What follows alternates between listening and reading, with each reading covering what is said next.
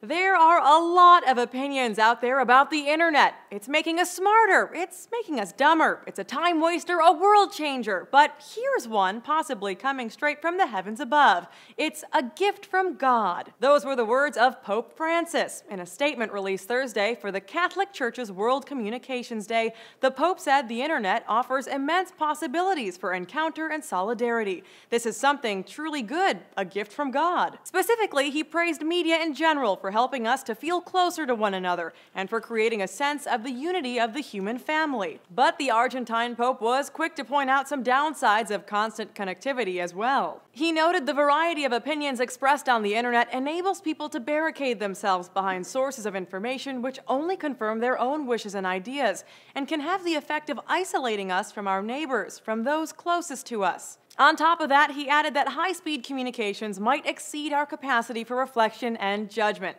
Surely we're not talking about the same internet. Do the Harlem Shake.